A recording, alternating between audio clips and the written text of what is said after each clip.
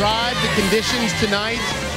Miserable. It has been raining all day in Williamsburg, as tonight, William & Mary get ready for their CAA opener, hosting the Stony Brook Seawolves. So a 3rd down and 8 now for the Tribe at their own 45-yard line. Cooley will pass.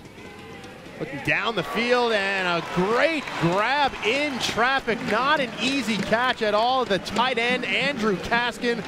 Cooley out of the shotgun where he's been all game so far in this very impressive opening drive. Stands in the face of pressure and delivers a strike, and in for the score, it's Andrew Kaskin.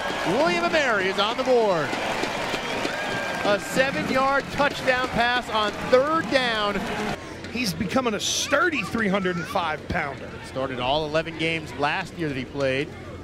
Starter in at right tackle again on a 3rd and 6. Cooley throwing a great grab for the 1st down. That's Jack Armstrong up around the 40-yard line.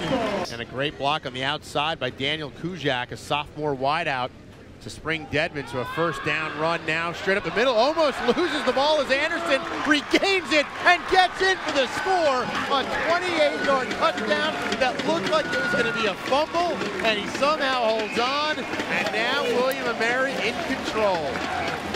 Doing a fantastic job in the muck. 1st down. Cluley has a man. Did he get his hands under it and make the catch? It's Daniel Kujak, and they're saying it's a catch. Referee Gresham here's not so sure, but they're calling it a catch on the field. My suit. So a 2nd goal now. Cooley again to throw under pressure, and he's gonna be taken down as time is gonna run out here. Tremendous play by Dante Allen coming through. 5 seconds, 4 seconds, 2 seconds. 1, they're not going to get a playoff, and the worst thing that could have happened. And part of the reason, Rob, is because of where the spot of the ball was. They brought it back to where they kind of blew him dead in the grass. They really alternate throughout the game.